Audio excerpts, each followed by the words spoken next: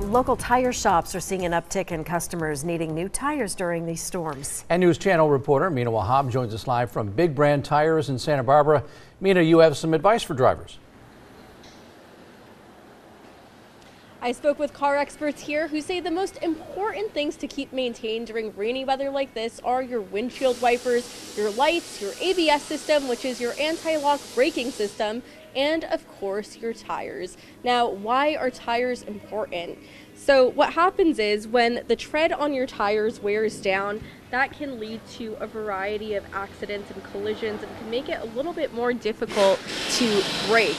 So your ability to handle curvy roads will deteriorate, and over time, these tires can also develop blowouts or air leaks. Warning signs of tires breaking down include color fading, brittleness, and tire cracks.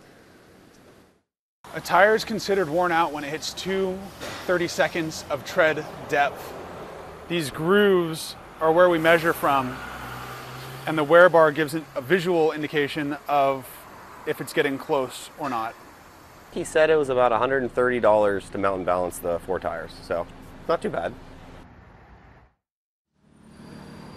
And here's a super quick visual on how to tell whether your tread is deteriorated. There's a wear bar right over here, and when this wear bar is level with the rest of the tire, that's not good news because it means that there is barely any tread. But if you look at a good tire right next to here, you'll see that it'll be harder to spot the wear bar because it's more buried into the tire. So that's a very quick visual, but of course, definitely step into your local tire shop and try to get a really quick overview of how to tell if your tire needs to be repaired or not. And also remember that it's important to change your tires every 6 years and never go more than 10 years without changing your tires.